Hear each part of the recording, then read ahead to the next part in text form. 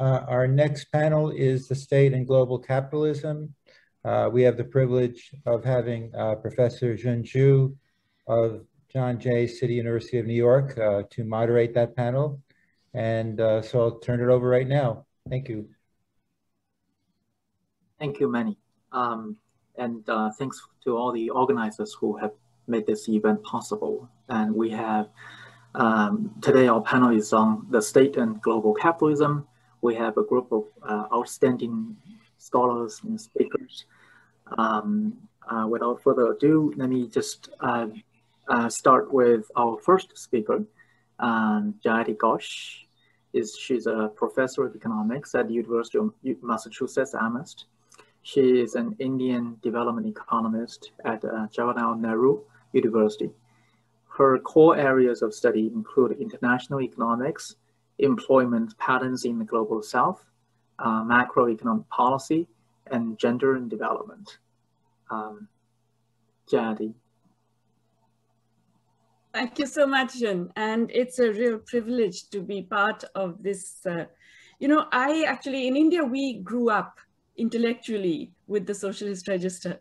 So for me, this occasion brings back so many aspects of the ways in which we are intellectually indebted to Leo and the amazing team that he brought together.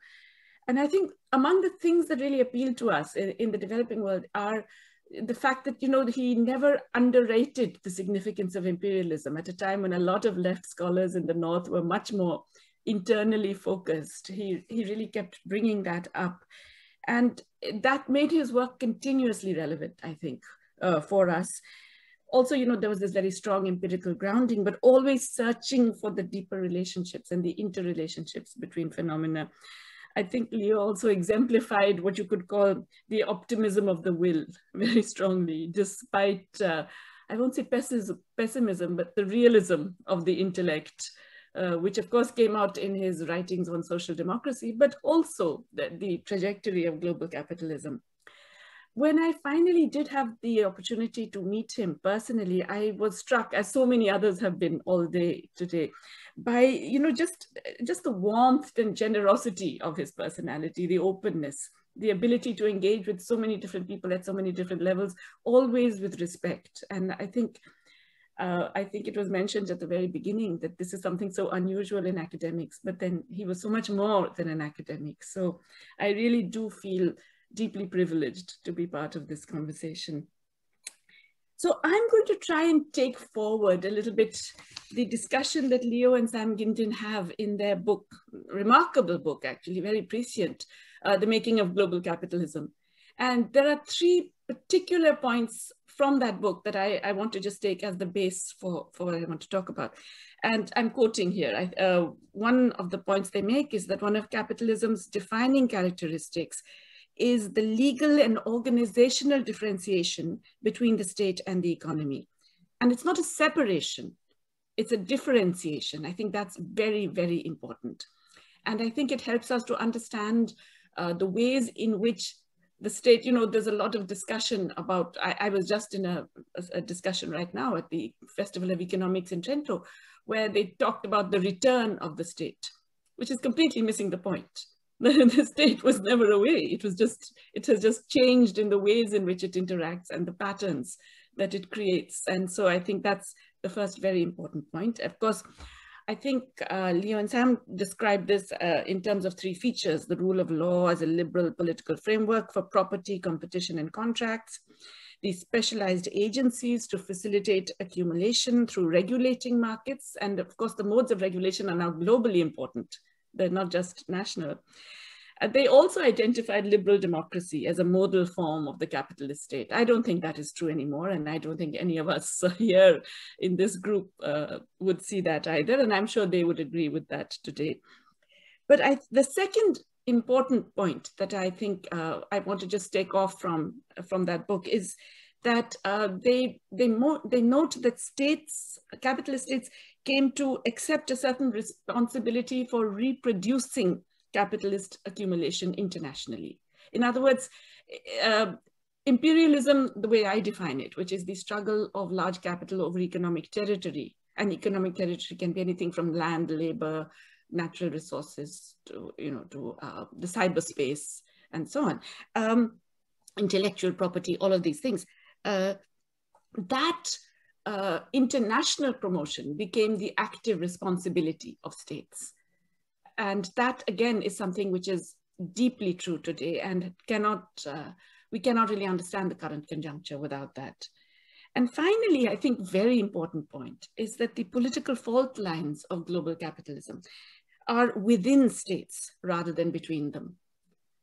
We often forget this. I think even we, are in the broad Marxian tradition, we often end up looking at, trying to define particular systems. What are they capitalist? Are they, proto-capitalist? Are they imperialist? Are they this? Whereas what we really should be looking at are the dynamics within the states and how those then spill over into the global economy and affect global capitalism. So in this context, in the light of these insights, this is really what a time to whenever we talk about things like this, you really do miss Leo, because you would really value what would surely be deeply critical and penetrating insights to anything that you said. But anyway, how do we interpret then the current global conjuncture in the light of these three, I would say, extremely important and significant points? I think the first point I do believe is that globally we're at some kind of an inflection point in capitalism. Okay, point is not the right term because these are things that could last for decades. We are at an inflection phase, if you like, of capitalism, because what the pandemic has shown is that it has not just shown, I mean, it has repeated, because we saw that earlier with the global financial crisis as well. But what it has shown is that, global capitalism is incapable of meeting its own goals. Forget meeting goals of humanity, society, etc. It is incapable of meeting its own goals in terms of, a dynamic productivity increase and so on and so forth. Yes, it can generate more profits for particular categories of capital, but that becomes one of those situations where you're too successful for your own good, the predator eating too much of the prey and therefore eventually being denied of food, and that is evident. It's also true that global capitalism is incapable of creating resilient economies. So in both senses, it's not up to the mark, it's not delivering in its own terms. Now, what that means then is that the criticality of the state is even more important. I believe that in the US, they've realized this. You see the resurgence of active state intervention in different ways from those of the past. I mean, tax cuts are also state intervention, right? Deregulation of the environment that was going on in the previous years, all of these are also state intervention. But now we see a more proactive attempt to reintroduce certain kinds of regulatory practices that are more legitimizing for capitalism within the advanced countries. And so there is a recognition of this particular issue within advanced economies. However, that broader recognition for the whole of the world and for the global economy, that has not seeped in. For at least the G7 leaders, if I may put it that way, for the rulers of the world defined as advanced economy, advanced capitalist economy leaders, okay? What do you get therefore? You get sort of outcomes in this post-pandemic era, which they've been described as K-shaped. Everybody loves the alphabet in these matters, deeply inequalizing. But essentially for the greater part of the global population, you're getting a triple whammy. You're getting, of course, the continued spread of disease because of vaccine nationalism, the insistence on intellectual property rights, the restrictions on supply, and the grabbing of whatever supplies are available at one level, which means the disease will continue for the developing world. You have their inability to expand public investment, so that 11 countries have accounted for nearly 90% of all the increased fiscal expenditure since January 2020. That is, during the entire pandemic, 10 advanced economies have accounted for 80%, China has accounted for 8%, the rest of the world, 12%. So the average fiscal stimulus in the United States has been $25,000 per capita. Before the latest Biden plans, the average fiscal stimulus in the low-income countries has been $2 per capita. So that's the kind of difference we're talking about. And of course, that in turn is now associated with the third whammy. Because remember, these are also countries with more informal workers. 70% of the workers are informal, in some countries 90%. There's no legal protection, no social protection, no compensation, no automatic stabilizers. So the economic devastation is massive across the developing world. Then you are now getting the third whammy in terms of rising commodity prices, precisely because of recovery in these advanced economies, and of greater pressure on credit markets, because once again, bond markets, I mean, you'd rather put your money in the advanced economies, which are set to grow once again. And so a tightening of credit access in the developing world. And so the spillover effects of this expansion in the developing world are a worsening condition. Now, I believe that this is giving us an inflection point, because I know that there was just, Min-Chi Lee was just talking about the internal dynamics of China, but there are the external dynamics of China. And we are clearly in a period of, shall we say, I mean, it's not there is a decline in the US hegemony. It's not evident necessarily that China is able to take up that slack and become, but certainly there is a period of uncertainty, shall we say. And remember, previous periods of transition of global hegemony have lasted for decades. So it's not something you're expecting to happen tomorrow or day after. So we are getting a major delegitimization of the advanced economy's control over global capitalism at a time when there is a potential hegemon in the wings with a different form of capitalism, whatever you want to call it, a different form of patterns of intervention and regulation of markets, and different forms of also integration. So how that plays out, I don't think we know. I don't think we are able to actually necessarily identify exactly which way this will go. But I do believe that this is something that in subsequent periods will be seen as that very critical decade when lots of things happened. If you go back to the Great Depression, none of the headlines said, this is the Great Depression. I'm sure 10 years from now, people will recognize this period as a very, very significant period that we're in the middle of. And I do believe that many of the analytical tools that Leo and Sam and Greg and all the others have brought to bear on understanding these capitalist processes are going to be of immense use in helping us to understand them today. Thanks. Thank you so much, Jayati, for such a powerful talk. Next, we have Nicole Aschoff. She's an editor at Verso Books and the author of The New Profits of Capital. Her most recent book is The Smartphone Society, Technology, Power, and Resistance, The New Gilded Age. Thank you. Nicole. Hi, everyone.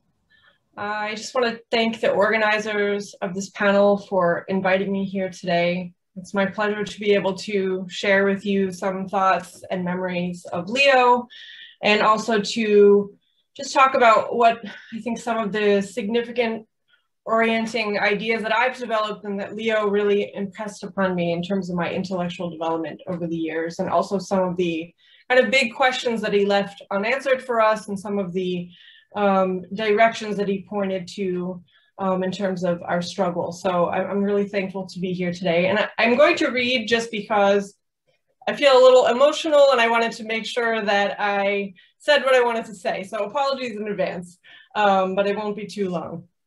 I met Leo for the first time more than 20 years ago, actually, at Left Forum, which back then was still called the Socialist Scholars Conference. Leo was on a panel talking about the evolution of global capitalism in the post-World War II period, or something along those lines. And I had just read The Long 20th Century. So of course, I wanted to know what Leo thought about systemic cycles of accumulation, and to ask him whether that framework wasn't a better way to think about the evolution of global capitalism. Looking back, I'm not sure where I found the nerve. I was still an undergrad who knew next to nothing about political economy or global capitalism. And it actually wasn't until some years later when my research on the global auto industry led me to Sam, and through Sam that I actually got to know Leo and the incredible global network of scholars connected to the Socialist Register. But when I was thinking about what I wanted to say today, I kept coming back to my first interaction with Leo at the Left Forum. And I think what struck me that day and has remained with me since was Leo's open-mindedness, both to the fumbling inquiries of a young scholar and also to the potential intellectual value of a theoretical framework that he didn't particularly agree with. So I think more broadly, one of the things that made Leo special was the way in which his personal character and his scholarship mapped onto one another. I think one facet of this mapping, which is evident in Leo's work on the state and global capitalism, is what Giovanni used to call analytical nerve, Leo's analytical nerve, or more plainly, his boldness. Leo was always a snappy dresser, but he never succumbed to intellectual fads or fashions. And I think when we're thinking about, the state and global capitalism, globalization in particular is a perfect example of this. In the 90s, and of course you know this, in the 2000s, the dominant frame for understanding the evolution of capitalism was the globalization discourse. Practitioners in this intellectual landscape often clustered themselves into opposing camps of hyper-globalists, which included both the doomsdayers and champions, and globalization skeptics. People who either saw the withering of the state and the vanishing significance of the nation as an object of inquiry, or who denied the long-term significance of trends toward global integration. Leo never fell prey to these intellectual dead ends. Instead, he attacked questions around globalization and by extension, neoliberalism and financialization with empirical rigor and conceptual clarity. He never skipped over asking the fundamental questions. His insistence on the centrality of the state in the management and development of global capitalism, when others had moved on to sexier topics, provided a crucial critical framework for understanding the end of history. It enabled us to see globalization, neoliberalism, and financialization as the products of a social, political, and economic restructuring of capitalism engineered by states and corporations, rather than the ineluctable spinning out of the market fueled by natural drives. This way of thinking was really crucial to my own intellectual development. In February of 2008, Sam invited me to York to talk about my research on the auto industry, both the case study that I was doing on Delphi, which is the former in-house parts manufacturer of General Motors, and the database that I was constructing on restructuring in the North American auto industry. Despite the blistering cold Toronto winter and being nearly 7 months pregnant, it was an exhilarating trip. Being able to share my somewhat idiosyncratic interests and research passions with a group of like-minded scholars was exciting and helped push me through the lonely slog of writing a dissertation. A few years later, Leo asked me to synthesize my dissertation research in an article for the Socialist Register, discussing the restructuring of the auto industry after the 2008 financial crisis. I was immensely grateful for this opportunity, in part because writing this piece allowed me to clarify my thinking about the evolution of the auto industry, and specifically how the US state's response to the financial crisis was reshaping the terrain of struggle for US workers, but also because writing that piece brought me into the Socialist Register orbit, a unique space for critical and holistic thinking that so many of us here today appreciate and treasure. I think just as an aside, one of the best ways that we can honor Leo's legacy is to help Greg and the whole Register crew keep it alive and thriving. And so I really, you know, I'm going to try to help Greg as much as I can, and I really encourage everyone else to put some of their efforts and time into keeping the register going, because I think it's a really valuable space for intellectual inquiry. But Leo's insistence that we keep our eye on institutions and their political dimensions also meant that when we were trying to make sense of the world in the wake of the 2008 financial crisis, we had the intellectual tools to do so. When otherwise sensible people were pointing the finger at a few greedy bankers or mass amnesia or predicting the end of capitalism, Leo was able to situate the crisis within a broader, historically grounded framework. His body of intellectual work insisted that we examine the crisis through the lens of global capitalism as superintended by the US state. It insisted that we connect the financial meltdown to past crises, and importantly, that we pay attention to how states were managing the crisis in the moment, and thus how capitalism was evolving in the moment, rather than succumbing to hysteria-tinged speculation about what would happen when capitalism collapsed. In the years after the financial crisis and following the election of Donald Trump, Leo, Sam, Greg, and the crew of the Register provided a crucial bulwark against catastrophism. Central to this effort has been an insistence on reckoning with the tensions and uncertainties of the crisis and its aftermath.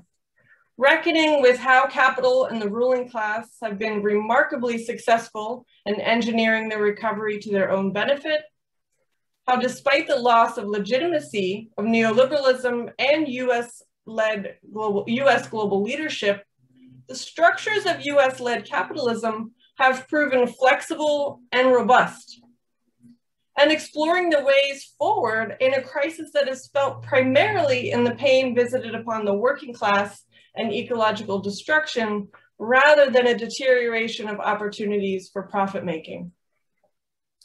The value of Leo's bold clarity was, of course, not just intellectual, it was also political.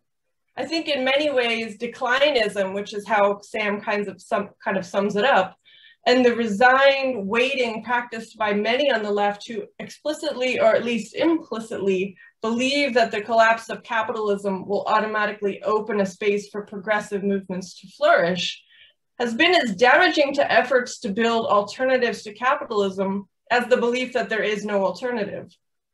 Leo's resistance to declinism offered particularly important lessons over the past year, when progressive commentators blithely discussed the United States as a failed state, with little regard for the political implications of that framing. Leo's resistance to declinism was rooted in his insistence on empirically grounded arguments and perhaps a broader commitment to truth, capital T, but he was also an optimist, a second way in which his character and scholarship mapped onto each other. As a young socialist, Leo's optimism for me was both a balm and a model for how to live life as a member of a team that was usually losing.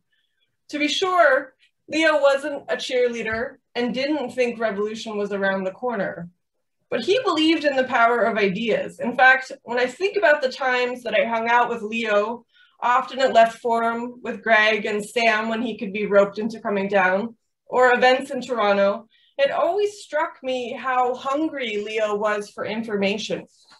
He always wanted to know what I was reading, what I was thinking about, what I was writing, who I was talking to. He was like this with everyone. He was constantly talking to activists, to labor organizers, to elected officials, to grad students, and of course his comrades the world over. I think Leo's voraciousness reflected an impatience with scholars who relied upon algorithmic approaches to understanding economic shifts, or whose arguments trailed the headlines. Leo was always looking for new data to test and evolve his theories. His analyses of how states were managing capitalism, or how political movements were responding to this management, were shaped by information from real struggles, often happening in the moment. He studied large structures and big processes, but never lost sight of the fact that these structures and processes were composed of the beliefs, norms, and actions of everyday people and communities, and that to change capitalism required dogged struggle from below, informed by a sober, empirically grounded understanding of the institutions we're hoping to transform. In this regard, Leo's optimism extended beyond his belief in the power and importance of ideas to a belief in the power of people to change the world and build something better than capitalism. His belief was tempered by a deep skepticism of social democracy and the shortcuts offered by movementism, but ultimately Leo remained a socialist. This sounds simple, but as someone who came of age in a time of total defeat, Leo's core belief in the power of democratic struggle to empower working people to build something better than capitalism was incredibly important to me.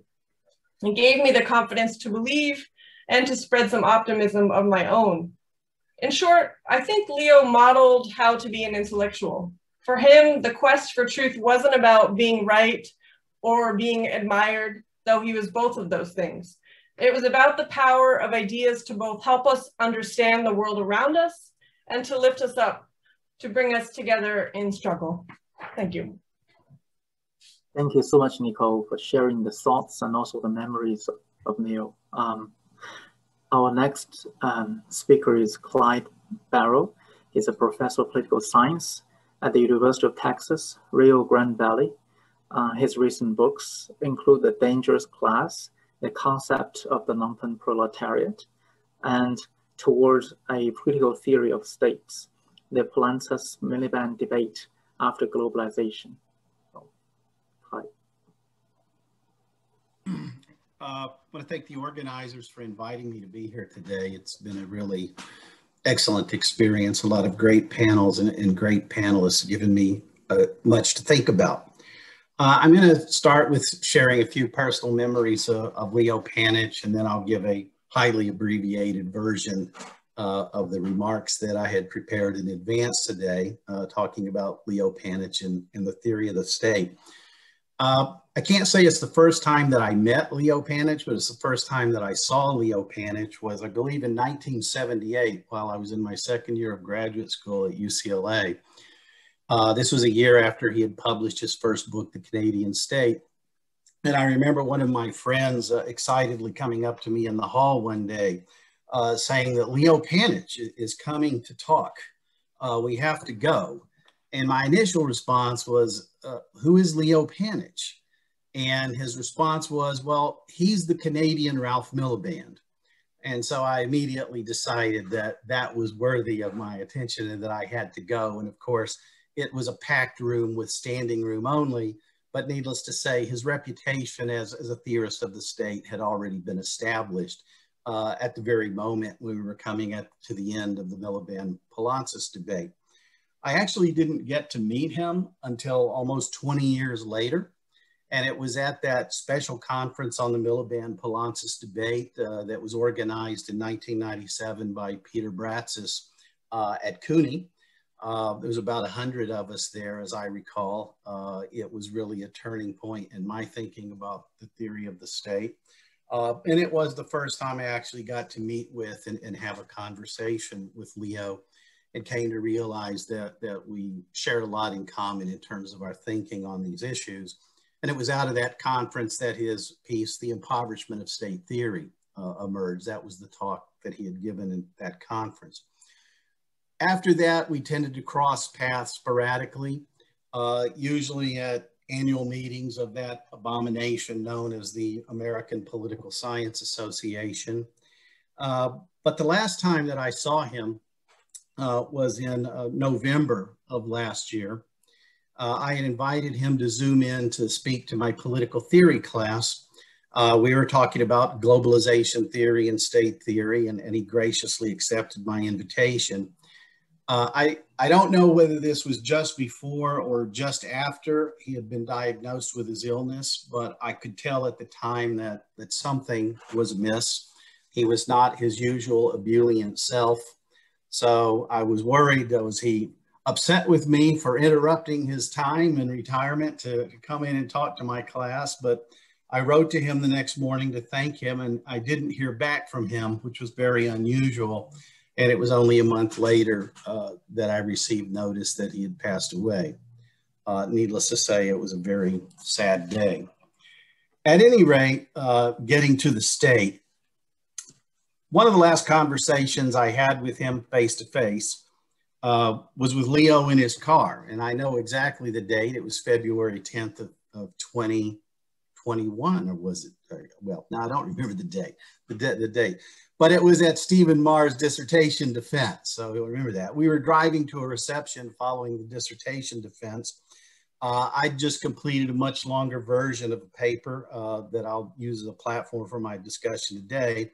Leo had read the draft and he made a few minor biographical corrections at the time. But I told him, I said, you know, Leo, if we had all just taken your advice in 1997, it would have saved us about 20 years of wandering in the wilderness of state theory.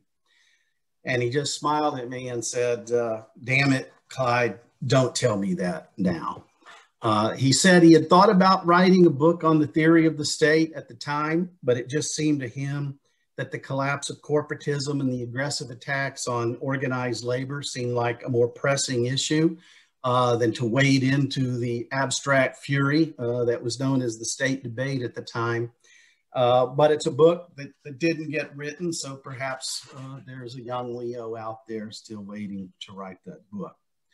And so I'm just going to make a few comments from that, which is that, as we all remember, or some of us remember, after we don't all remember, 1976, the Poulantzas-Miliband debate on Marxist state theory had just reached its conclusion in what appeared to be a profoundly disappointing stalemate between what were then the world's two most renowned Marxist theorists of the state, Ralph Miliband and Nicole Poulantzas.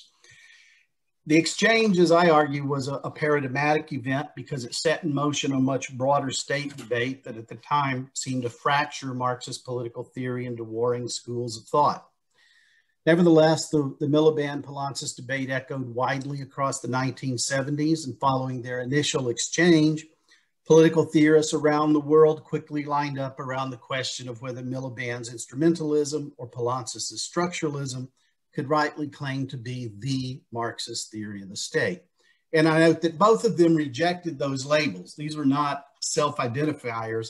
Neither of them accepted the label that was imposed upon them from the outside, but that is how the debate came to be understood for at least the next 2 decades. There was one notable exception to that polarization, and it appeared a year after the conclusion of the Miliband-Poulantzas debate, and it was Leo Panitch, who at the time was a young Canadian political scientist at Carleton University. And I'd argue that he had pointed the way beyond that impasse in a book called The Canadian State, Political Economy and Political Power. When the book was released, the publisher advertised it as a powerful collection of essays. And while reviewers are generally skeptical of Marxism did not fully agree with that assessment, they did agree that the 15-chapter book displayed a remarkable thematic consistency, primarily due to Leo's introductory essay, which integrated the works of Ralph Miliband, Nicole Poulantzas, and James O'Connor into what one reviewer called a coherent perspective on the state. Now, at the time, Miliband, Poulantzas, and O'Connor were probably the 3 leading state theorists, although they were all viewed as proposing mutually exclusive theories of the state. In contrast, Panitch's success in blending those theoretical works into a coherent perspective was praised as a signal contribution to Marxist political theory. The book sold thousands of copies, and on the 40th anniversary of its publication, it was still being described as a remarkably influential collection of essays. And his essay was really sought to identify the skeletal framework for a Marxist theory of states, and I emphasize the word plural, by defining what he called the 3 requisites for such a theory in light of the impasse left behind by the Poulantzas-Miliband debate. Now, I could go on at great length in describing these, but I'll try to summarize this very quickly. Panitch argued that there were 3 requisites for developing a theory of the state in capitalist society. The first, he said, was it must clearly delimit the complex of institutions to go make up the state. And in that respect, I would suggest that he was really ahead of the so-called new institutionalists that came out more than a decade later. He was very much in sympathy with Miliband on this point, that if one was going to study the state, you had to study it in terms of its actually existing concrete institutional arrangements and their political development across history, that you couldn't just engage in abstract theorizing, you had to study real existing states. The second point he said was that it must demonstrate concretely, rather than define abstractly, the linkages between the state and the system of class inequality in society, particularly its ties to the dominant class. And this, of course, was one of the main sticking points of controversy between Miliband and Poulantzas at the time.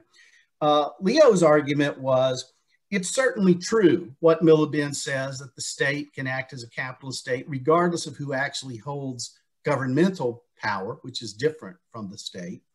But he had 2 points to make about that. The first was Miliband's representation of that concept was very abstract, virtually metaphysical, and that it hadn't yet moved to the state of actually telling us what those structural linkages and structural mechanisms were. And there were many people who came out of that, most importantly, Klaus Offe and his dependency principle, which Panitch actually integrated into his pantheon of great thinkers by about soon after that. And the other, he said, was that the talk about who actually sits in government. He said, well, it was beside the point that if you were talking about a place like Canada or the United States, it was just simply an empirical fact that the capitalist class did occupy a lot of the sites of political power and exercise a great deal of direct influence over governmental policy.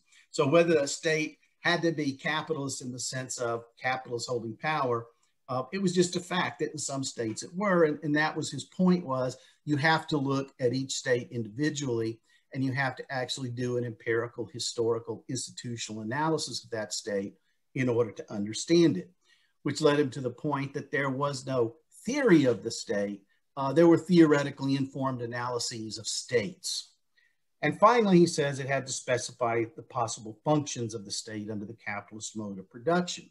He agreed with Offe and O'Connor on this point, that the 2 main functions that make a state a capitalist state was the promotion of capital accumulation, which stems from its dependency on the state, its dependency on capital for tax revenues, and that in a liberal democratic form of state, it also had to pursue legitimacy, which generated the entire complex of institutions, policies, and activities that we generically know as the welfare state.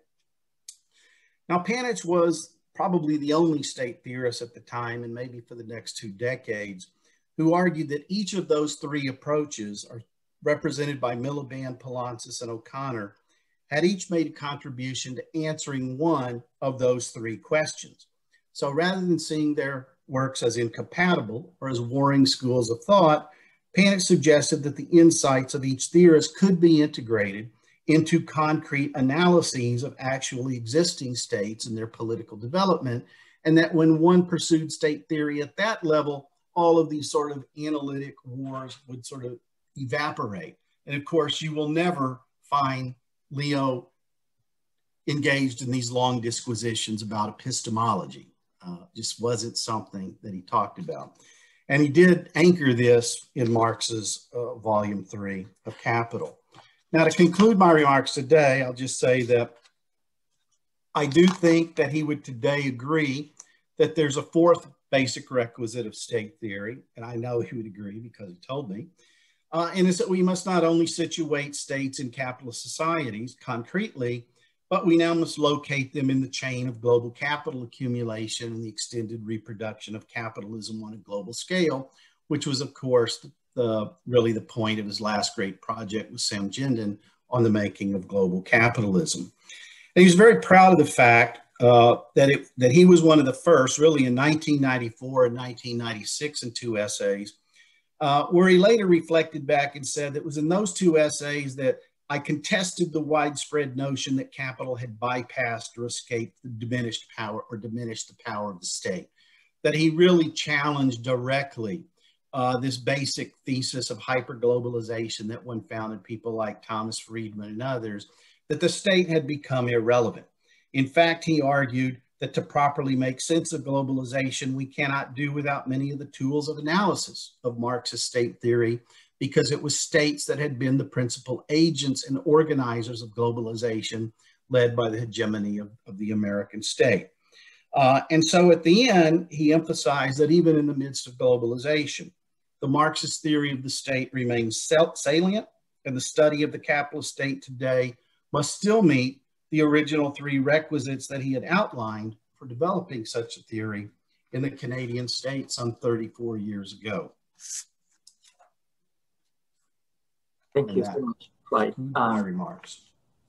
Thanks for those for the talk and reviewing Leo's contribution to the Marxian theory of state. Thank you very much. Our next speaker is Dr. Henwood. He's an American journalist, economic analyst, author, and a financial trader who writes frequently about economic affairs. Until 2013, he published a newsletter, A Left Business Observer, that analyzes economics and politics from a left-wing perspective. He is the author of Wall Street, How It Works and For Whom. So, Doug. Hi, thank you. And it's a real honor to be here with a distinguished roster of fellow participants paying homage to a man I admired as a thinker and cherished as a friend.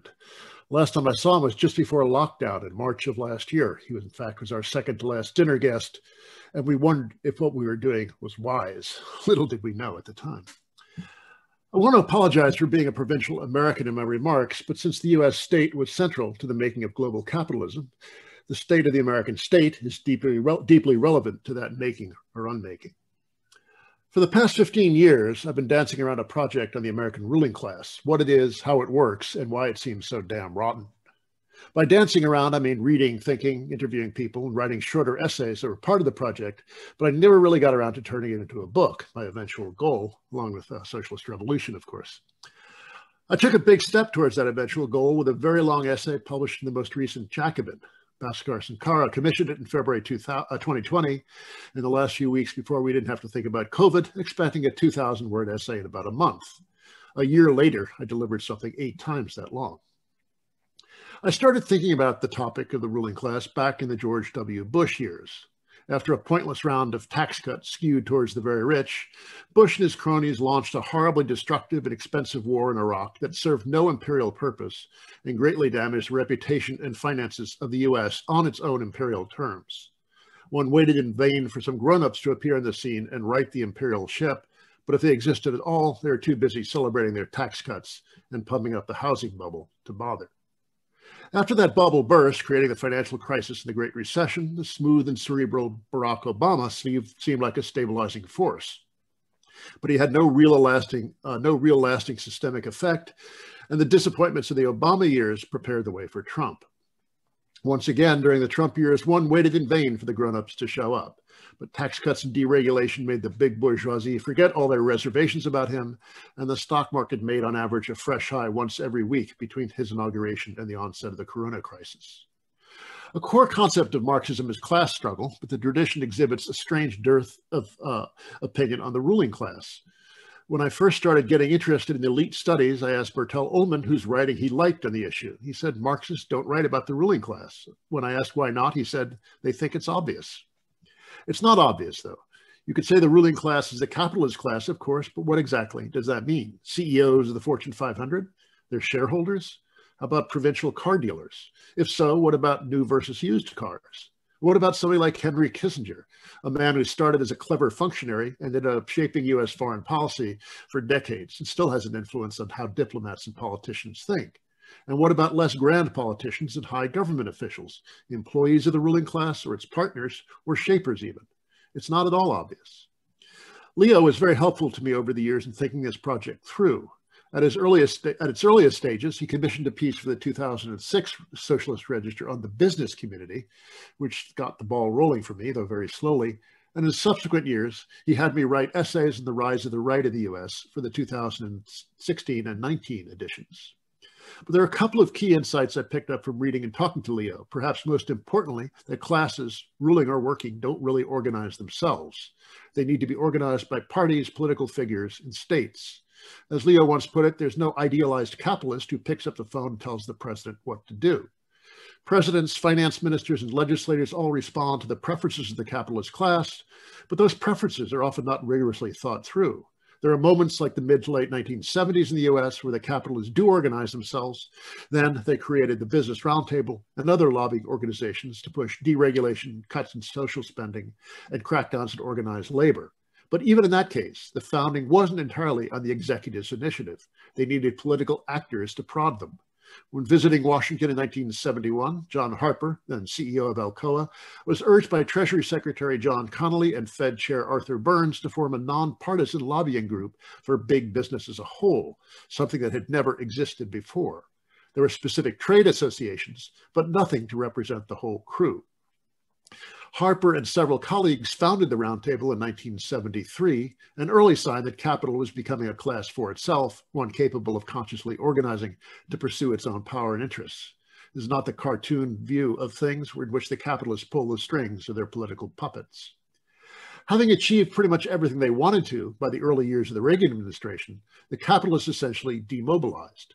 As Lee Drutman shows in his History of Lobbying, having created an infrastructure for politicking, the focus of business narrowed dramatically to sectoral and even firm-specific issues. Its fragmentation was so complete that it was unable or unwilling to mobilize when a posse of hopped-up reactionary GOP backbenchers shut down the government and threatened default on treasury bonds. In an interview, Drutman explained to me this silence as a symptom of capital's narrowing field of vision. It's a business-wide issue, and they're all looking out for their own narrow interests. Business rarely lobbies as a whole. Success has fractured them. When there was a lot at stake, it was easy to unify. They felt that they were up against big government and big labor. But once you don't have a common enemy, the efforts become more diffuse. There's not a sense of business organized as a responsible class. Drutman's comments go a long way to explain the missing grown-up problem. There is, however, an exception, the right wing, which for decades has been extremely well organized in the US. In the immediate post-World War II decades, the right was extremely marginal. The Republican Party hadn't embraced the inheritance of the New Deal enthusiastically, but neither did it reject it entirely. That made the hard right quite angry. Many of the leading figures of that right had come out of the communist and Trotskyist parties in the 1930s, and they carried with them those formations' organizational and ideological discipline. They set about to take over the Republican Party, and they were supported financially by a provincial petty bourgeoisie. As those decades progressed, those moneymen, rarely inhabitants of commanding heights, endowed think tanks like Heritage and Cato to do the thinking for a business class distinctly unable to think much on their own. The right eventually succeeded in taking over the GOP, armed with a set of policies developed by those think tanks. Their opening to state power came when the broad capitalist class, the big CEOs of the Business Roundtable and such, were open to an undoing of the New Deal and the embrace of a seriously right-wing agenda. But the big capitalists weren't initially screaming for Reagan. They had to be pulled in his direction. Walter Wriston, the influential chair of Citibank from 1967 to 1984, said that his Eastern business set had underestimated Reagan's skills and his great political strength. His crowd initially preferred a more orthodox candidate like former Texas Governor John Connolly, who prodded the existence of the Business Roundtable, or George Bush for the presidency in 1980. But they came around. David Rockefeller provided the ultimate endorsement. My enthusiasm has grown. I didn't adequately recognize the strength of his leadership. Rockefeller's conversion to Reaganism came about despite the early conservative movement's longstanding view of his family as the enemy incarnate. The Reagan years and their aftermath created a new set of billionaires who displaced the old WASP elite, which by the 1970s had lost most of their fortunes and their social prestige. A transition created a whole new constituency for even more right-wing policies, developed by a far thicker network of think tanks and university-based intellectuals, and funded with nearly unlimited pots of cash raised by Charles Koch and his cronies.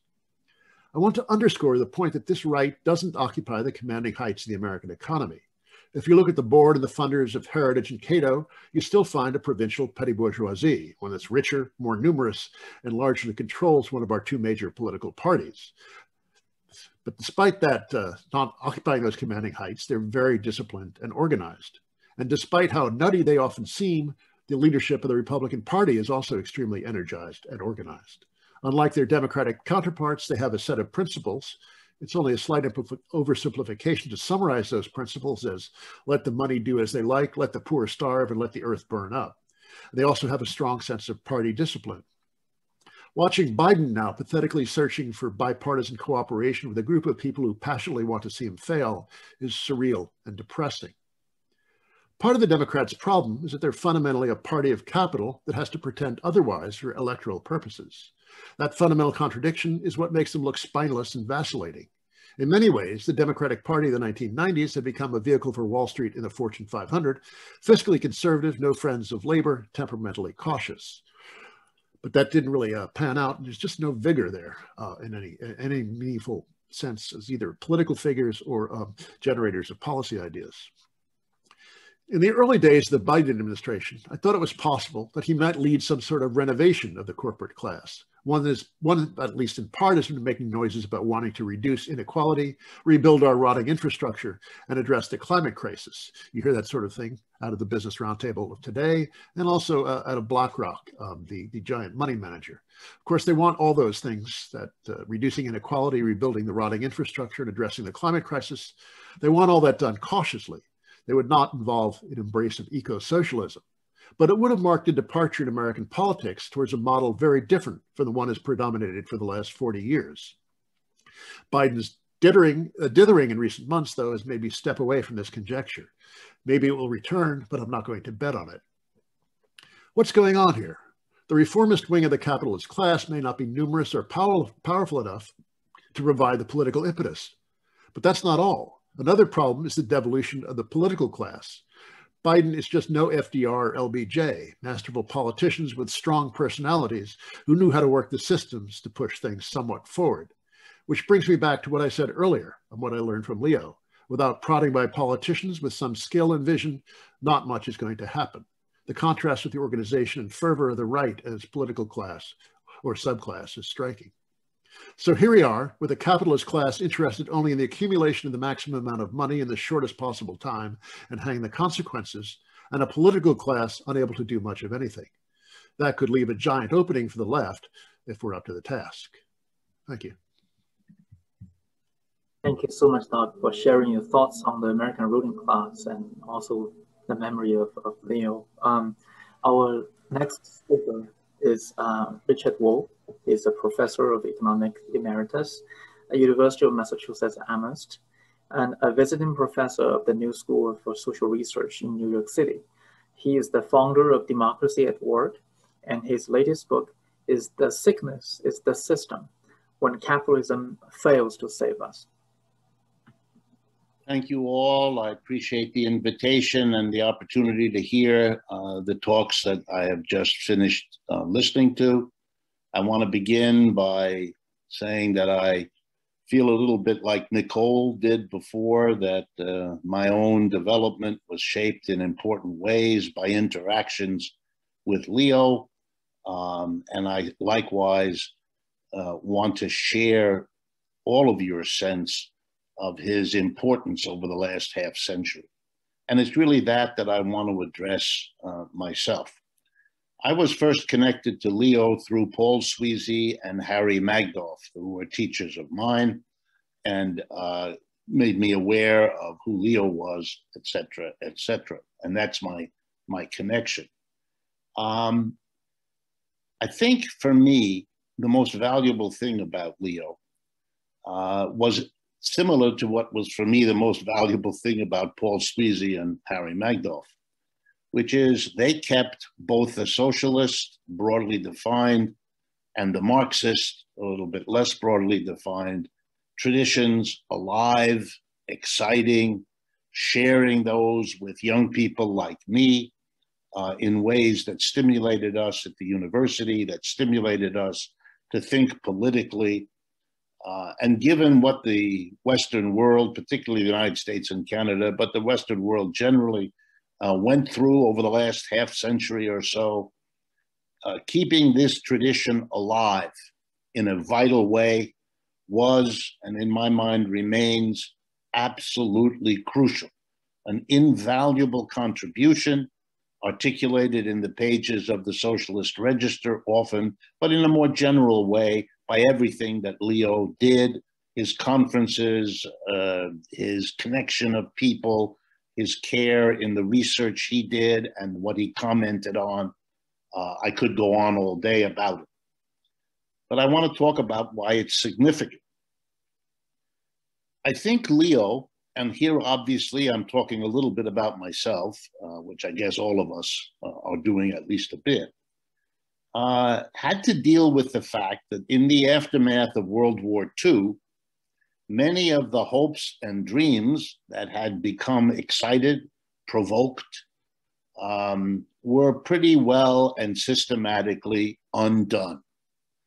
The heroic resistance against the Nazis across Europe, all that had involved socialists and communists and Marxists and anarchists, that had in the end played an important role in the defeat of fascism, a fascism to which the capitalist system turned out of the catastrophe of the Great Depression.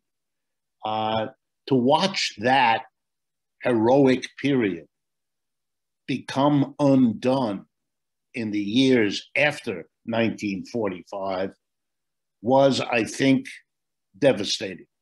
Whether it was conscious in everyone's mind or not, it was devastating.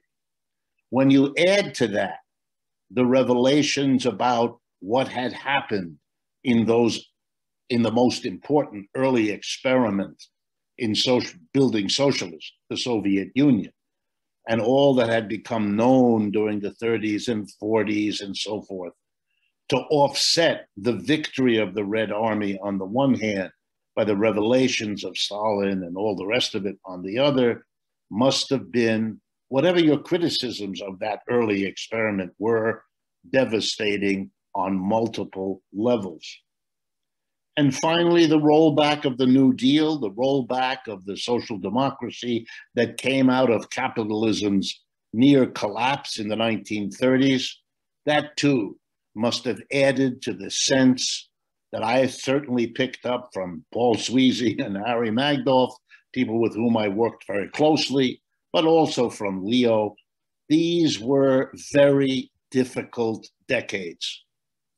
The hopes, the dreams of what revolution might mean, what a surging socialism could achieve beyond the defeat of Nazism, all of that was undone.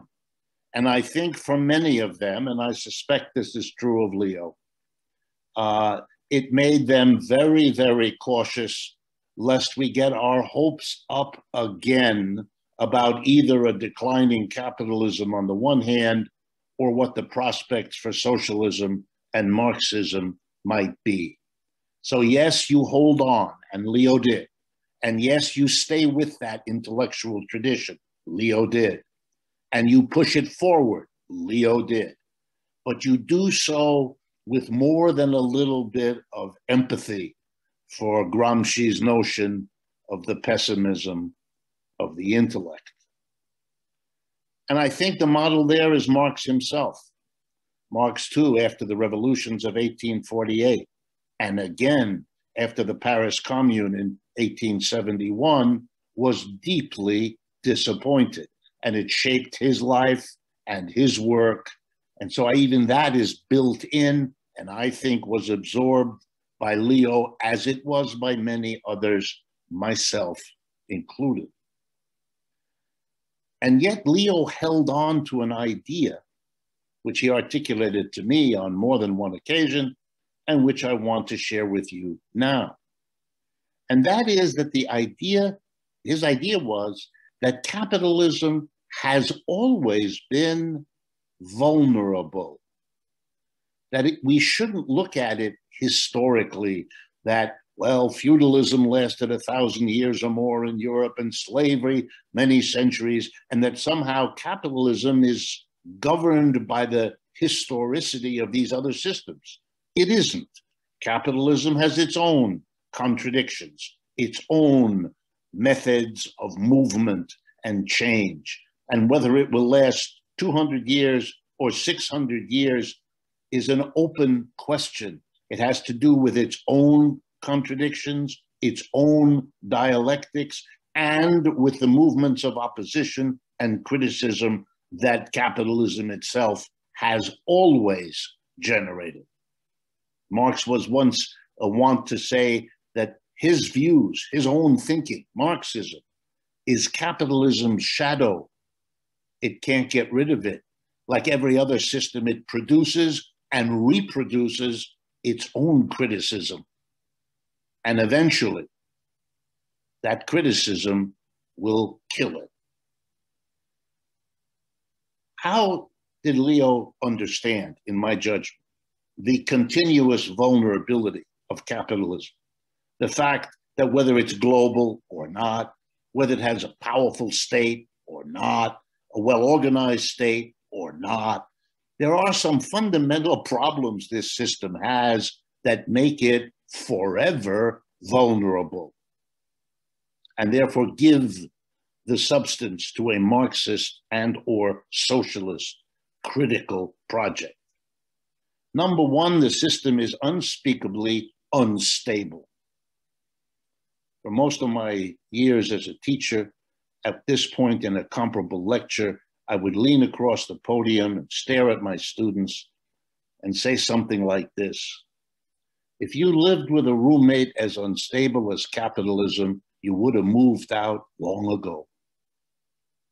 Every 4 to 7 years, wherever it settles, on average, it crashes. This is a lunatic system. We've had 3 crashes in the first 20 years of this century, right on schedule, every 7 years on average. Only these 3 have been really bad, particularly the last 2. Wow. A system with a built-in instability that shakes it often to its foundations. Not always, but often. Number 2, the system produces inequality. It is a tendential inequality producer. You know, we have the recent spate of Piketty and Saez to tell us once again how that works and why that works, but we kind of knew it. It's an old idea, but this building of inequality again undercuts this system.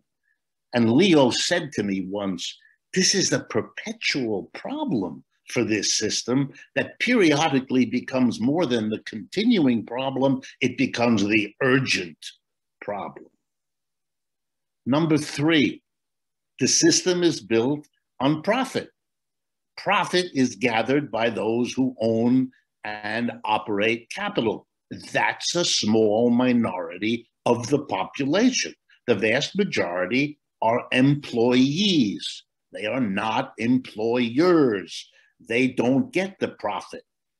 A system that says profit maximization is the road to efficiency is a thinly disguised way of saying what this system should be focused on is that which goes to the minority that sits at the top.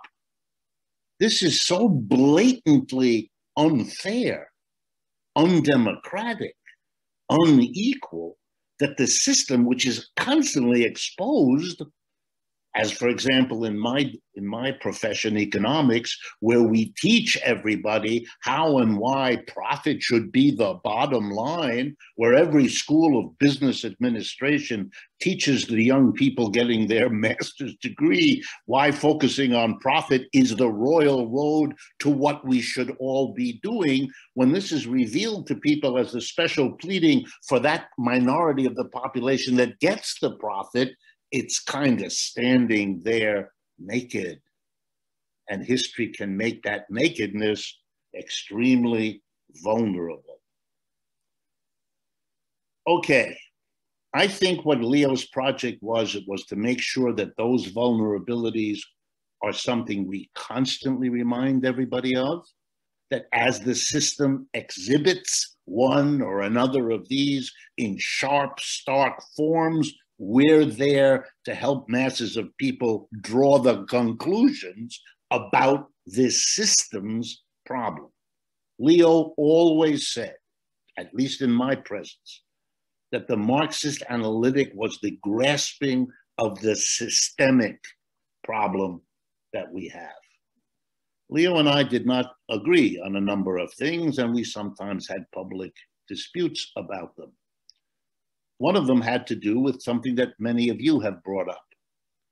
It is, in my own opinion, that's all it is, capitalism has reached a point of pretty serious self-destruction, and that it is exposing its vulnerabilities on multiple of these long-standing levels. I understand and appreciate why Leo was hesitant to talk about the decline of the system, having been disappointed about earlier thoughts to that effect. And he was often quite perceptive in explaining how this decline was over-expected by others and at other times.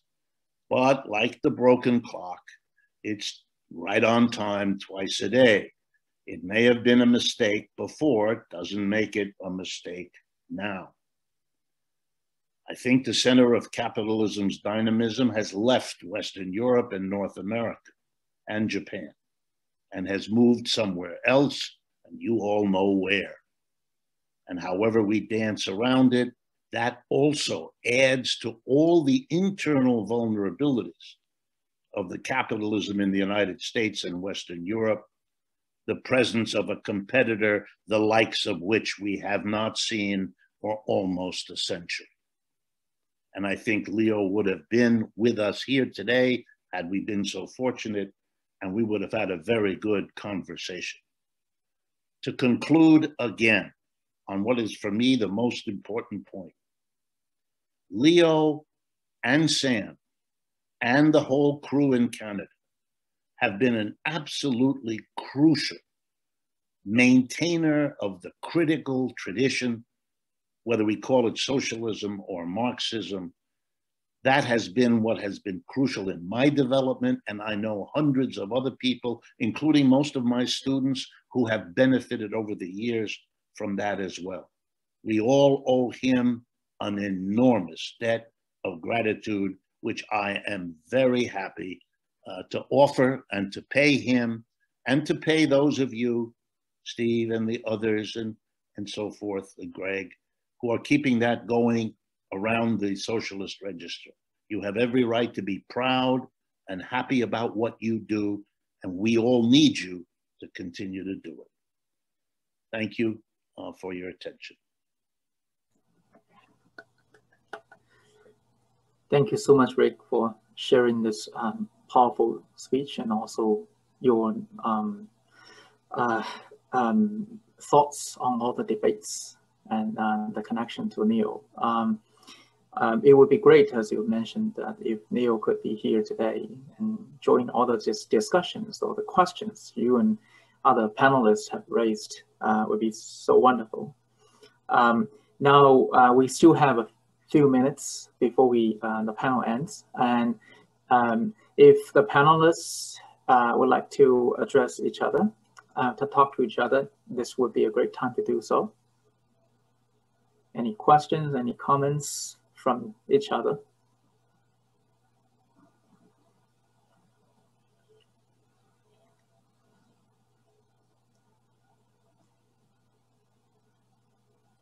Yeah, we can take questions among the entire group as well. And so any questions from the audience, any or from other panelists?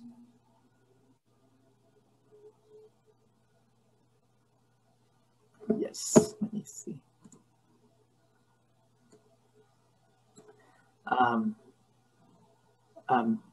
Yes, Rose.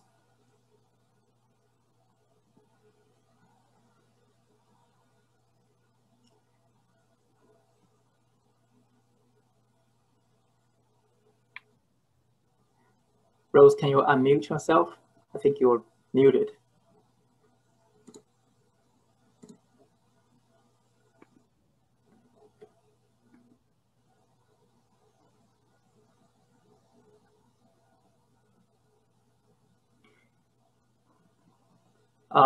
And there is a question from Manny.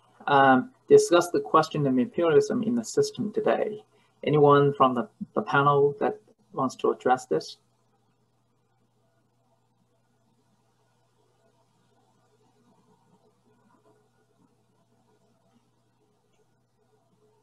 What was the question?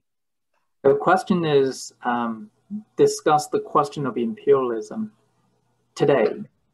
What do we mean by imperialism? Is the concept still useful, meaningful, provide any guidance, etc.? So anyone who wants to share their opinion would be great. Okay, could I respond? Yes, yes, please, Jayati. I mean, I think if anyone had any doubts about whether imperialism was alive and kicking, they should all have been dispelled in the last couple of years. So if you consider imperialism, as I mentioned, as the struggle over economic territory by large capital supported by states, we have vaccine imperialism, we have fiscal imperialism, we have imperialism over natural resources, we have imperialism of intellectual property, we have imperialism over land, we have imperialism over labor, control over labor. I mean, I'm just listing the different forms of economic territory. We have imperialism over different forms of nature. We have imperialism about cyberspace and digital, whatever you want to call that, the digital commons. So I don't think there's any sphere of our life today that is not pervaded by imperialism. So if ever there was a concept that is extraordinarily relevant and contemporary, that's the one. Thank you, Jayati. Anyone else?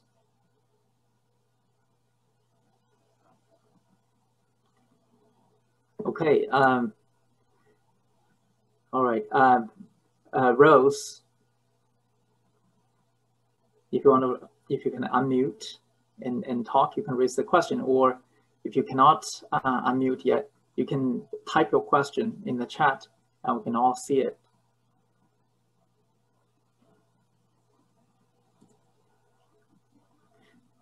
Okay, while we're waiting, yes, from Greg, mainly for Clyde, but also, I guess, for all the panelists, the impact of the rise of China for thinking about globalization in the state. Any thoughts, Clyde? I'm not so sure I have. That's obviously a very important question, but I think I will defer somewhat on the issue that, it's something I've really only seriously begun to think about recently. I think we see all the evidence that China is certainly a rising power. I think one of the, both economically, politically, and military, and as others have pointed out earlier today, much of what Biden is doing right now is in no way, it's quote socialistic. It's designed to strengthen the competitive capacities of American capital in relation to China. So a great deal of it is a response to China. I suppose a background question that I always think about, my students always ask me about it, is the whole question, is China capitalist, or is China some type of market socialism? Or does it simply offer a different version of capitalism? If I heard Richard correctly, I think his argument was that China has become the most dynamic capitalist nation in the world system today, and it offers a fundamentally different kind of capitalism than the neoliberalism that we've been used to in North America, Western Europe, and Japan.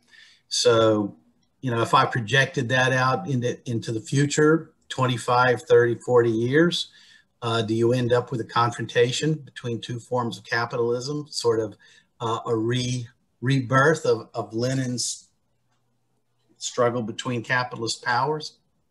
I don't know, but I'll just leave it at that before I say something silly. Thank you, Clyde. Anyone else wants to address that question? Okay, there's another question in the chat from Greg. Are we seeing Treasury departments retaking primacy over central banks? If so, would this be a central marker of the end of neoliberalism? Anyone? I'm sorry, I just have to interject here. This is so northern. treasury departments are taking over from central banks in about 11 countries in the world. So let's get real on this one. And it just goes back to the earlier point I made. So I do think, I mean, I'm sure Leo would have said we must have a broader global perspective. Thank you, Jayati. Doc, you wanted to? Well, yeah, I'm not quite sure what Greg is talking about here because, you know, the Treasury Department under Trump was a joke. And the Federal Reserve was the only serious game in town. And Powell was quite, and, you know, even Bernanke in earlier times were quite open about how they were taking stimulative action because the central government was really politically unable to mount any kind of serious fiscal stimulus. That's not true this time around, of course, but you know, for much of the Trump years, and then, you know, the Treasury Department was just preposterous. It was thinly staffed, and the staff that was on the scene was a bunch of amateurs. So, you know, I think Yellen now coming back is a much more serious and substantial figure, and talking about injecting the Treasury into climate and all kinds of things. But I'm really not quite clear on what Greg has in mind here. Great, thank you, Doc. There are more questions now. One question is from the Q&A. What do you think of the Russia-China alliance and its potential impact on global capitalism? It's something that anyone can respond.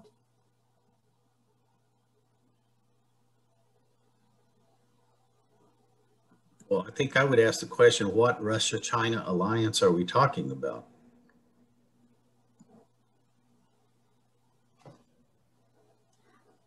Okay. Well, if you know, VRO, if you want to follow up on the question, following Clyde's question, please feel free to do so.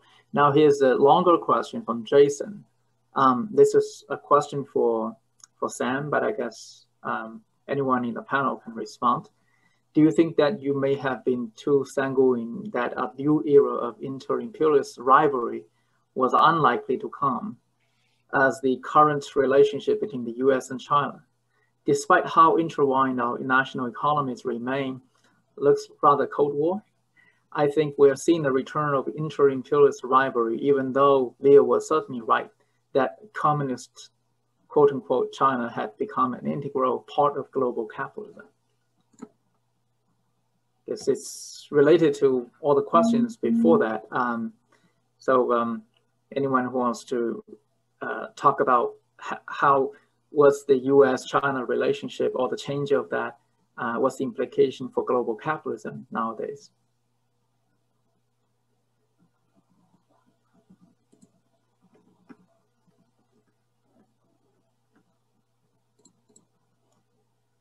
These are like huge questions. I think everyone's just a little hesitant to jump in here. I mean, it's not really one you just want to riff on. But I think that the question of China, and particularly, you know, now we're in a kind of strange period because we're, you know, sort of Obama redux with Biden. And so we're kind of expecting Biden to move forward in a way that mirrors, you know, the decisions to kind of half antagonize China in terms of, you know, moving into the South Pacific Sea and sort of reorienting kind of global military strategy, while at the same time, you know, we saw this deeper integration economically between China and the US. And certainly, you know, China's 2025 visions rely on the persistence and deepening of the kind of US-led global political economic order of the last 30 years, something that Trump was trying to move away from, but didn't, I think, do so successfully. So I think it's, I mean, a general point is that it's extremely important to problematize the question of whether we're seeing a new Cold War with China, but to do that in a way that's really grounded in empirical data. And as Jayati raised, is not just, you know, through the lens of the US looking out, but is actually taking sort of global flows seriously. And that can be hard to do when there's so much kind of political instrumental posturing about the role of China. So that's not really an answer to the question, but I think that, you know, if we're actually going to take seriously the legacy of Leo in being empirically grounded, I think that the role of China and the relationship of China and the United States is a really important place to begin, because it's really kind of up in the air, I think, what's going to happen between the US and China in the next few years. But at the same time, there's really, I think we have to be honest about the dependence of China and the United States on each other economically, and on the current kind of political economic framework of the global economy. And that's not so easy to sort of dismiss. Thank you so much, Nicole. Here's another question. We haven't really talked much about the working class in the global South. Now, there has long been the debates, the discussion about the unity of workers in global North and South. Do you think in global capitalism nowadays, can we still talk about unity among workers in the North and South? Anyone in the panel? Yeah. Can respond to this?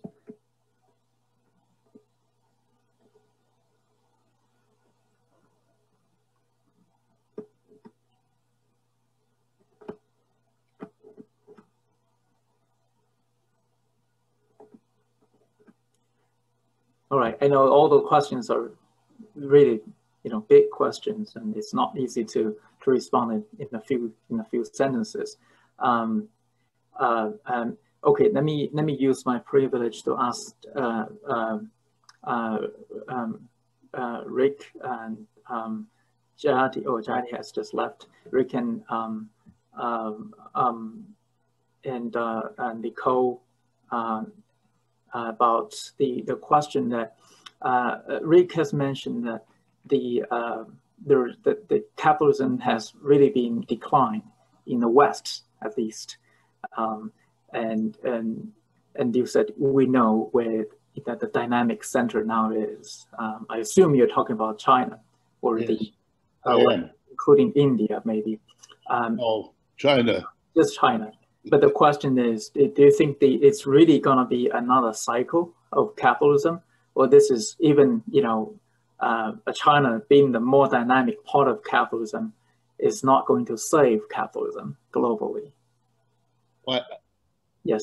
If I can respond just on a few of the comments that were made, and maybe this will stimulate, at least via disagreement. Janet Yellen and I were classmates in graduate school and getting our degrees in economics. She had the exact same teachers I did, the exact same classes, the exact same curriculum. She's a person who believes in fiscal policy. How she ended up in the Fed, that has to do with bureaucratic notions, but her commitment is an old liberal democratic notion of deficit spending a la Keynes to bail capitalism out of its own mess. And that's her same formation basically now, but she's in charge of the Fed, and I think Doug is right. That's where the action is.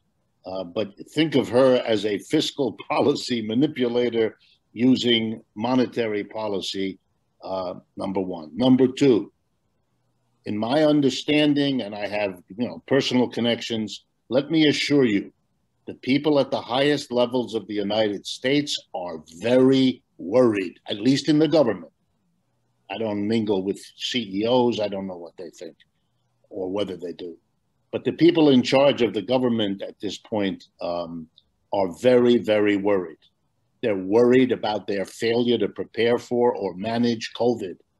They're worried about their failure to prepare for or manage this predictable economic crash. The NBER has the downturn starting in February, which was a month before the COVID hit here. They don't know what to do. They don't understand why they're getting worse, this one even worse than the one in 2008 or 9, and they don't know what to do. Number three, they have been trying now for several years, under Bush, under Biden, to do things to China to make the Chinese adjust and change their policies in a variety of ways that they want. And every effort to do that to date has failed. And they are not unaware of that reality. They don't have the power, they don't have the leverage that they thought they had. And they're trying to figure out what's going on. And I don't know the answer to that question either, but I can assure you they don't. And what you're seeing is a lot of rhetorical lashing around to get the time for them to be able to figure out what in the world they can do. And you know, the single most important statistic that they wrestle with is that the United States has 4% of the world's population and accounts for 20% of the world's deaths from COVID. This reality they don't know how to handle or even to understand what it means in terms of their imperialist projects. It's very hard to maintain a global empire when you misfunction as badly as this system is now doing. And that is as important to them as any other dimension of currency or anything else that political economy points to. And I think you're beginning to see a crisis of legitimacy in the United States government at the highest level among its leaders. They don't know what's happening and how to control any of it that seems to matter. And they're very, very anxious. Thank you so much, Richard. Nicole, do you have anything to respond to this? Well, this is like a huge conversation. It's hard to kind of jump in. I think that there are a few ways to, for me, I'll say, there's a few ways that I've been kind of trying to parse out what's going on, because I agree with Rick that it is a really confusing time, and there are a few points of confusion. One is the kind of inability to achieve growth through monetary policy, and yet there are no other kind of alternatives. Like the ruling class has been mouthing support for a switch to kind of fiscal stimulus for the past 10 years, and it hasn't really happened, right? We're completely dependent on this new normal of, you know, kind of engineered low interest rates, not just in the United States, but in, you know, leading countries around the world. And what the kind of endpoint of that is unclear. I mean, how long is this sustainable? That's not entirely obvious. But at the same time, when we talk about, you know, following the 2008 to 2010 financial crisis and the crisis of legitimacy for neoliberalism that followed, it's been over, you know, it's been 10 years since that, more than 10 years. And what has actually been the kind of upshot of that crisis, right? Well, in some ways, we definitely see continued and increased pain for the working class, but we don't see a kind of breakdown in a systematic way. Instead, I think we see the kind of, you know, some people call it zombie neoliberalism, but we do see the persistence and flexibility and robustness of global capitalism and a continued reliance on the United States in, you know, in superintending that system. Now, this doesn't mean that there isn't a kind of transition. I agree with Rick that the United States, all of their policies on kind of changing China from without and thinking that they were going to be able to transform China into a liberal democracy, that has been abandoned for sure. It hasn't worked.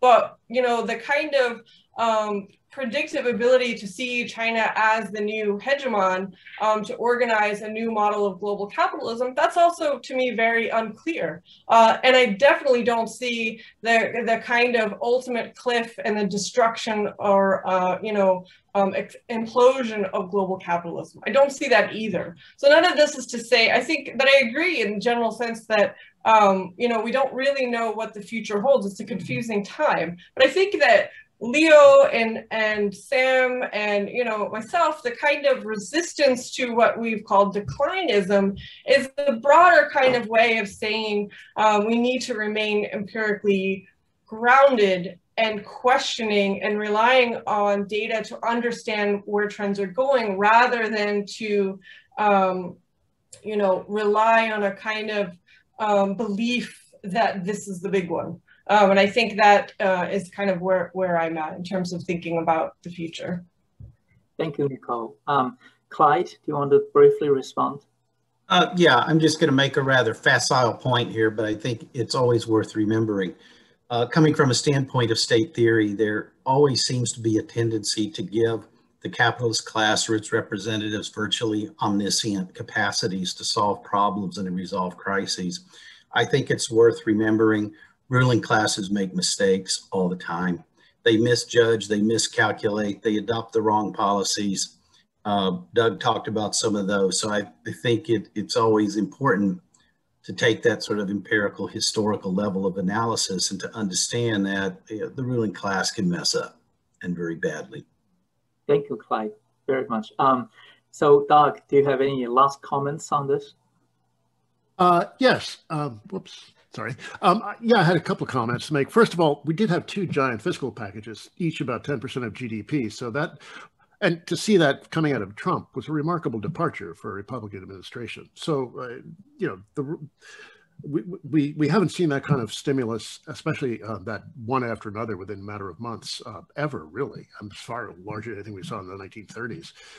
So it is a remarkable change. Something is going on there. I don't really know what it is, but something is going on there.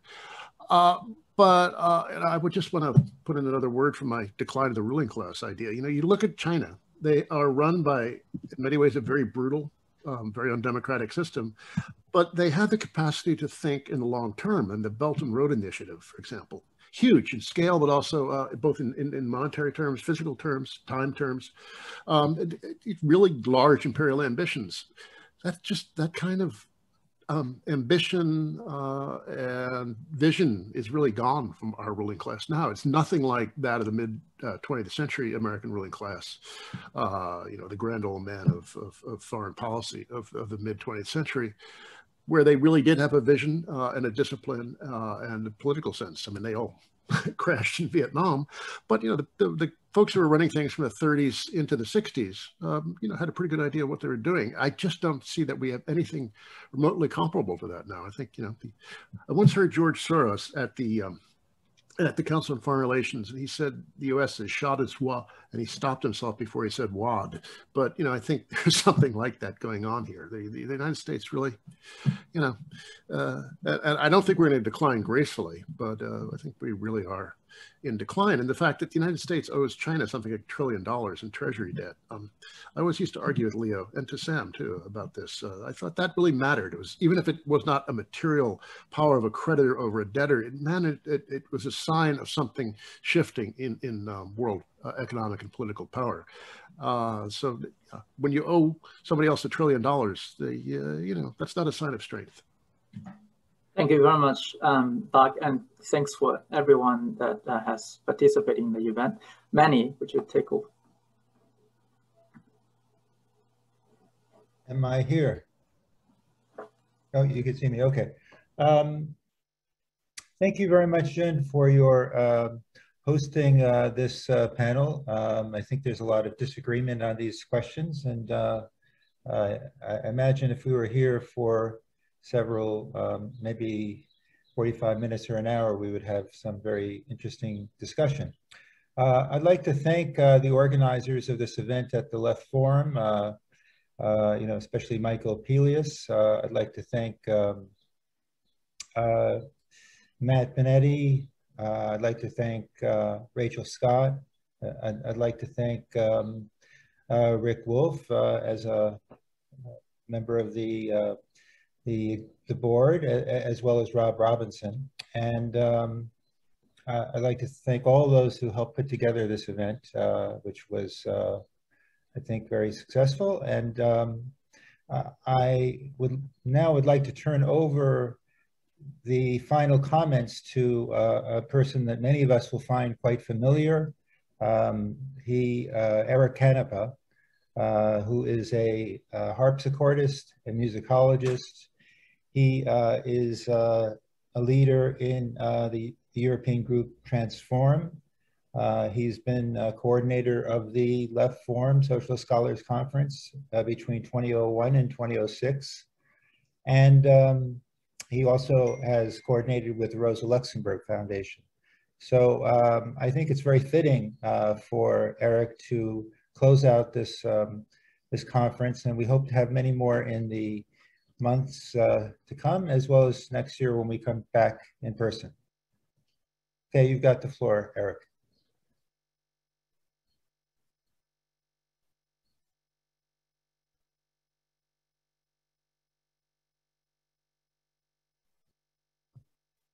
Is Eric here? Yeah, no, I've unmuted now. Do you hear me? Do you hear me? Do you hear me now? Yes. Okay, good. I mean, look, okay. First of all, I have to apologize for the poor lighting. There's nothing I can do about it. You know, thank you for asking me to say some concluding words. You've asked me to say something about the history of Left Forum. So what I'd like to do is suggest the role of the Socialist Scholars Conference and Left Forum, what have played in the face of the particular hurdles the left has had to overcome in the US, and also relate this to Socialist Register and to Leo's salutary influence on the process. Thinking back on it, the left in the US had to weather a difficult period before, and it sounds funny to say it, but before the social question came back. I mean, the issue of inequality posed at the level of the whole society and with the mediations of real politics. Another way people express this politics in the past is what do you do in, to put it mildly, non-revolutionary times. Just a second, I've lost it. In the light of the recent traction the US left has gained with the popularity of class-wide initiatives like Medicare for All and through the Bernie campaigns, et cetera, we can't help seeing the preceding period by contrast as a long winter, although with exhilarating moments and some large and at times effective protest movements. I'm sure many of us have thought back to those days and asked ourselves how people stayed sane and maintained a viable politics that allowed them to remain socialist today. Who weathered the period, who didn't, whose politics are dated now or aren't dated now. The radical left in the United States has always been burdened by a problem rooted in the very origins of the country derived from Puritan separatist sects with frontier individualism and a tendency to retreat from the density and complexity of urban society. It has always been a particular challenge to develop a sense of what a dialectical negation of the prevailing order would feel like.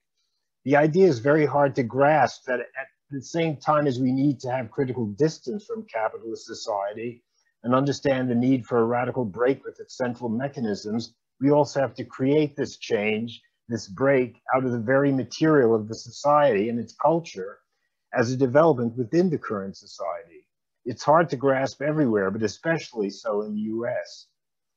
Added to this core problem in US history was the break enforced by McCarthyism in the economic boom years of the Cold War, which radically separated the left from working class organizations so that the new left emerging in the 1960s was no longer mainly oriented to the domestic working class, although there were more labor organizing initiatives than have generally been acknowledged. The well-known symptoms accompanying this separation from the indigenous working population were a romanticizing of the so-called third world and the scarcity of any strategic perspective other than attacking society from the outside, reducing to protest, to the point that Ejaz Ahmad could say that the US left, while fulfilling the honorable and necessary function of opposing US imperialism, seemed to be a left searching for a people. At least this is what tended to characterize the left that saw itself as radical. And the Socialist Scholars Conference in all this? In the 1960s, the conference, mixing mostly academics from the New Left with those close to the CPUSA, was primarily a place to present scholarly work, but an activist public interacted with the scholars. At any rate, it definitely raised the level of analysis available to the left at the time, although of course its impact was mostly limited to the New York area. After a brief hiatus, the Socialist Scholars Conference was refounded in 1981 by Bogdan Denich, Stanley Aronowitz, and leading personalities of what was to become Democratic Socialists of America, which was a 1983 fusion of DSOC, a social democratic grouping whose best known personality was Michael Harrington, and the more radical New American movement. A year later, the conference moved to Borough of Manhattan Community College, where it enjoyed the active support of the socialist chancellor of the City University, Joseph Murphy, giving it nearly unlimited space and many advantages. A consensus was reached between Denich and Paul Sweezy. The conference was to be a big tent for all. DSA could determine the plenaries, but no one was left out. Murphy's sponsorship, Harrington's prestige and reach, the big institutional setting, and DSA's ability to draw US elected officials and social democratic representatives from Europe and elsewhere made for the largest and least sectarian, explicitly socialist annual gathering in the US. And this occurred throughout the Reagan years, a stone's throw from Wall Street. It was certainly salutary to expose the US radical left to these different currents and potentially to hear about what a left politics could be like in other core capitalist countries, but the obstacles were still too great. I was struck by the polarization. If there were panels on Europe, they were straight out establishment, social democratic policy wonk panels organized by the Ebert Foundation, for example, with no connection to the average conference goers. They didn't go to them, even if they occasionally had interesting speakers. There was a brick wall between them and the radical left public. The occasional exception, the presence of representatives of Italy's Il Manifesto or Germany's Rosa Luxemburg Stiftung, which began to have a steady presence by the late 90s, did not make much of a dent in this polarization until recent years. And this is where the Socialist Scholars Conference panels with Leo and his comrades in the Socialist Register came in from the very start. I remember my first impression of what struck me as novel then. Here was an anti-capitalist transformational politics that wasn't preserved through intellectual and political anemia, that was not severed from the richness of experience of the actually existing socialist and labor movements in the advanced capitalist countries, but that came out of a critical engagement with them, and which gave us access to some of those experiences, for instance, of the labor left in Britain. Of course, there were others, including everyone who was active then that's now speaking in this conference, speaking in this event today, whose politics were sturdy enough to survive the period. It's just that Socialist Register was the publication that conspicuously concentrated in one place this a high level of thinking. So I think Leo and Socialist Register were a crucial element in maintaining a sane and politically mature strand of left socialist thinking in North America, which later had its greatest impact in the left after Occupy and after the first Sanders campaign. A quick word on Leo's personality, and this is more or less what Fran was saying. He couldn't have been more distant from that puritanism and aestheticization of marginality so characteristic of much of the US protest left. I can't help thinking that Leo's very embrace and enjoyment of life, his warm-hearted, Yiddish word is Menschlichkeit, may have in some measure exerted a salutary influence in North American radical left milieus during the recent tendency to move from protest to politics within the socialist left. In 2000, Bogdan Denich asked me to coordinate the conference. Without Murphy's patronage, the conference had lost most of its advantages at BMCC, and it was time to move. But we also attempted something else. The idea was to maintain the inclusive big tent approach, but to even out the disparity between the big plenaries that were largely under the influence of DSA, which was politically not really the same organization as today's DSA, and all the rest, which were simply slots given to any individual or organization that wanted to organize them on their own. This naturally resulted in duplications of the same topic in several panels differentiated by political milieu, which didn't ever have to talk to each other. Instead, we attempted to greatly reduce the number of panels, to actually plan half of them directly, and then try to get at least some of the organizations to combine panels and confront different points of view. Now, I should also say, on the other hand, that slugfests between people with widely divergent views should not crowd out sessions presenting work by co-thinkers, since it's crucial that people have a space to develop a common orientation and analysis. But in the big plenaries, the DSA milieu had to be mixed in with others. It was very tricky and demanded a lot of strategizing and negotiation. Nothing could be done automatically. Perhaps it was too ambitious, but I'm still convinced that it's worth attempting to shape a large chunk of the conference. Short time later, we were able to form a planning board for the first time, which formalized the organizational process. Now, because of the 2004 split in the board, we had to rename the conference that inherited the SSC's activity, but not the legal entity. The name Left Forum was a logical choice and fit with the big tent approach and a left that was hardly unified around a socialist identity by then. Now, unfortunately, it seems a bit out of sync with the new attractiveness of the word socialist in the US. Although perhaps not in Europe, where the tendency still seems to be the renaming of socialist organizations as left.